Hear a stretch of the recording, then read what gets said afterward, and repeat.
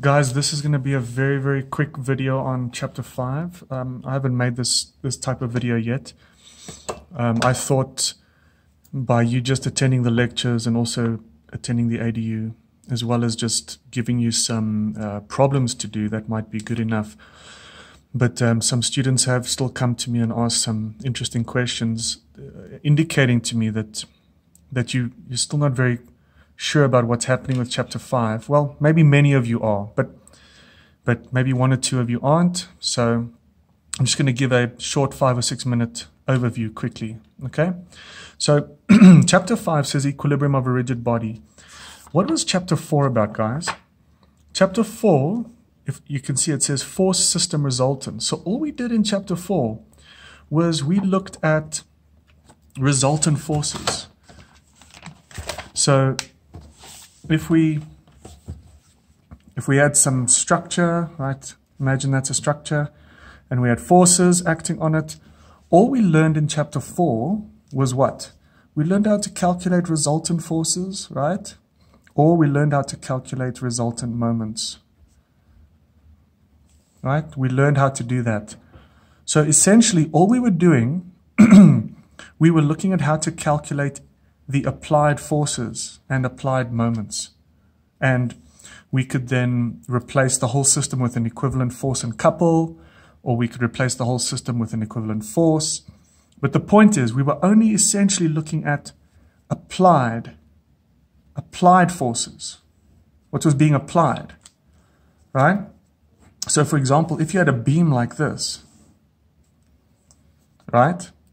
And this beam is attached to the wall in some fashion, and we had some forces acting on it, and we had a couple moment acting. We were able to take this whole system and replace this whole system with a single force and couple at any point that we chose, or a single force at the specific point along the beam. But I'm not sure if we asked the question, why was the beam not accelerating? If we were able to replace this whole thing with a single force, right, acting there, why was it not accelerating? If there's a force, isn't force equals to mass times acceleration? So if there's a force, then there must be an acceleration. This beam must move. Well, yes, but that's where chapter 5 comes in. Chapter 5, we begin to look at the parts of the beam that are actually reacting to the applied forces, right? The reaction forces. Okay? Does that make sense? So if I take this system and I replace it by an equivalent force, you've done that in chapter 4.7, 4.8, 4.9, right? You get equivalent forces, equivalent force and couple systems, whatever. My point is you've calculated resultant forces that are being applied to the beam, right? Then what actually happens is we now need to analyze these areas where the beam is in contact with the wall, with the floor. Because these are the areas, these are the points that are resisting and reacting to the applied force, so that this beam remains in equilibrium. Okay, does that make sense? I hope so. You have an applied force, but in order for the beam to remain in equilibrium, you need some reaction forces. So you've got applied forces, that's really chapter 4. And then we've got now reaction forces. That's really chapter 5, where applied and reaction gives us equilibrium. Okay? I hope that's helping. So now,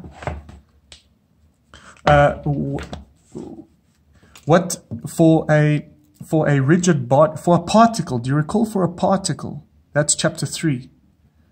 What do we need for equilibrium? We just need the sum of the forces equal to 0, which means the sum of the forces in the x equals 0, sum of the forces in the y equals 0. But for a rigid body, this is chapter 5, for rigid body equilibrium, let's now call this rigid body, remember this is particle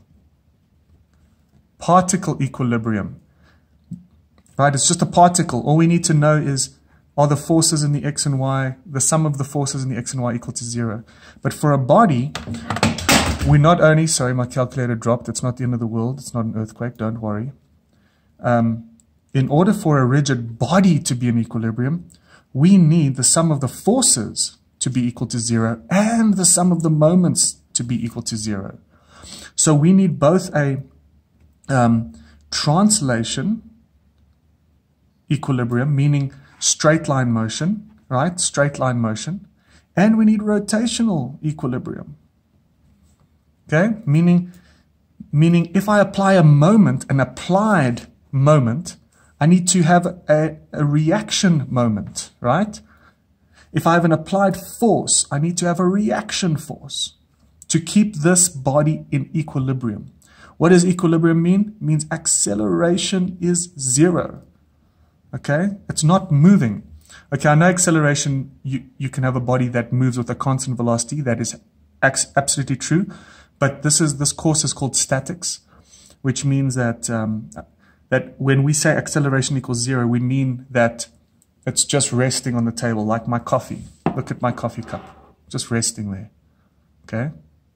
So all the forces and moments and everything acting on this cup, the applied forces are being counteracted by reaction forces. Okay?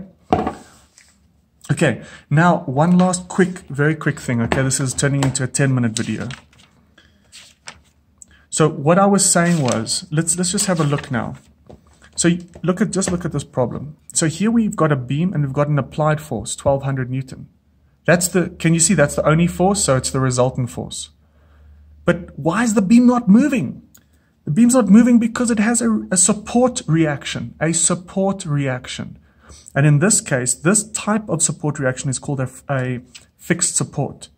So when I'm trying to solve now for any unknowns, right, I need to draw a free body diagram and I need to replace the support reaction with the correct forces and moments, okay? So the basic idea that we need to ask when replacing the support reaction with forces and moments is this. Does this support reaction stop a force in the x direction? If the answer is yes, you put in a force. Okay? Does this type of support reaction resist a force in the vertical direction? Yes, it does. Good. So we put in a force. Does this type of support reaction resist a moment? Right, if I apply that 1200, it causes an applied moment. Does that type of reaction resist a moment? Yes, it does. Then I need to put in a moment. So in my free body diagram, I've replaced that support reaction with an X force, a Y force, and a moment. Okay? Now, the other question you may ask is, how do I know which direction to put that in? Why is that way and AX is that way? Well, let me tell you, and why is MA going counterclockwise? Well, let me tell you, it does not matter. It does not matter which direction you put AY and AX. You can put AY down, AX to the right, or MA can be going clockwise. When you finally solve for any unknowns using your sum of the forces in the equal to 0, sum of the moments equal to 0, then if you calculate AY to be minus whatever, then you know your arrow is in the wrong direction. If you calculate AX to be minus, then you know your arrow is in the wrong direction. If you calculate your AY and AX to be a positive value, then you know I've chosen the right direction. Similarly for the moment. If I choose MA counterclockwise and I get a positive number, then I've chosen it in the correct direction. If I get a negative, then it actually means the moment is actually acting in the opposite direction. Okay, I hope that's clear.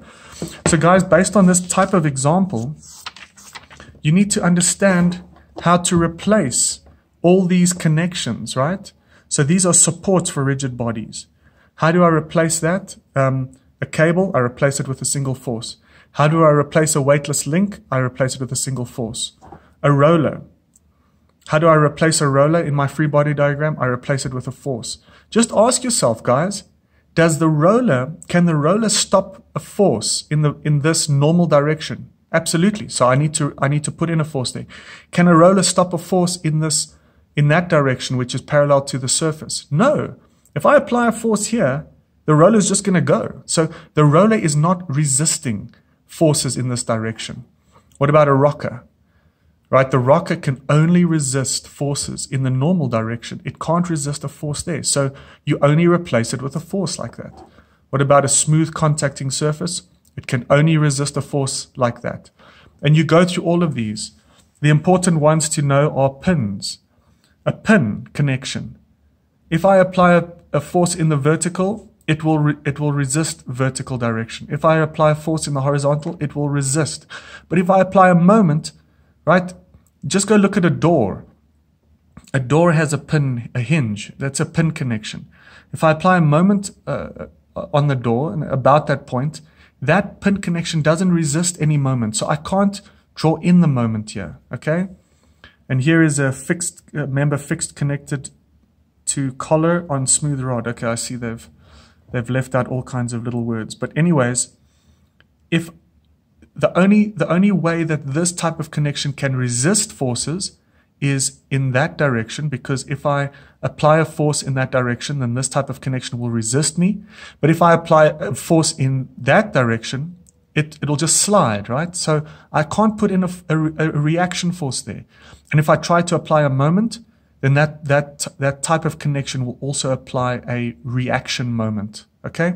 And then this is the fixed support. This is the most constrained, if you will. If I apply a force in the X, it will resist me. If I apply a force in the Y, it will react. It'll resist me. And if I apply a moment, it will react. Okay, so guys, I hope that this is clear. So if you go and look at these types of examples now, you've got this, what is it called, a lever. So you've got a link here, you've got a spring here, you've got a pin connection, and you've got a force. If you draw the free body diagram, a link just has a force in that direction. A spring just reacts with a force. And a pin, you've got to replace the pin with an AX and an AY. Okay? So I know the test is tomorrow, but I hope this has somewhat helped you. Okay, cheers.